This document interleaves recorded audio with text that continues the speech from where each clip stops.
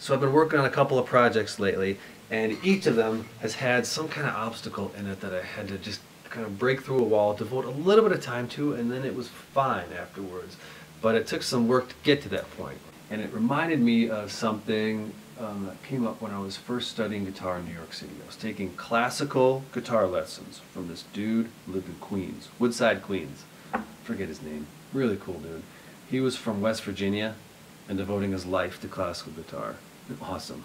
First lesson, he watched me play and noticed something with my thumb that was going on that he did not like. He said, "You gotta fix this, man. If you want to play tough music and commit to hours to practicing, you gotta clean this up." "What are you talking about?" "Talking about your thumb, bro." I was doing like this. I was doing this like bendy thing with my thumb. He said, have your hand, just hold your hand, just let it fall down, fall flat. What's it look like?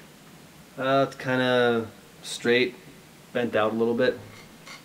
He said, that's how you want it when you're playing. That's the most natural, comfortable state. You can get the most efficient use out of your thumb if you're keeping it that way. That means you're using these big muscles here to move it, this joint here, up and down, instead of these little tiny muscles that get tired quickly.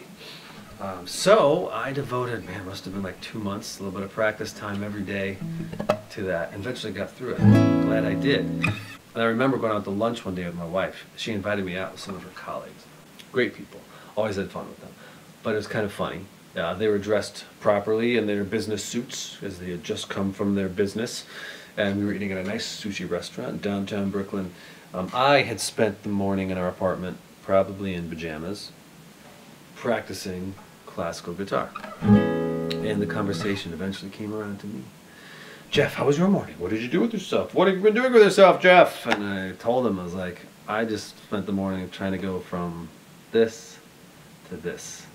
But, so glad I did. A few months later, I was playing in a Broadway orchestra pit, playing classical guitar, leading this orchestra with some of these beautiful lines in the show.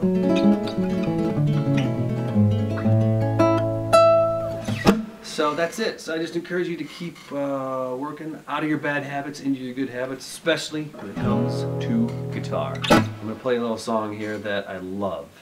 I hear it a lot in Hawaii. I first heard it in a movie about 5 years ago, well before I moved here. It's called Hapuna Sunset, and I just dig it.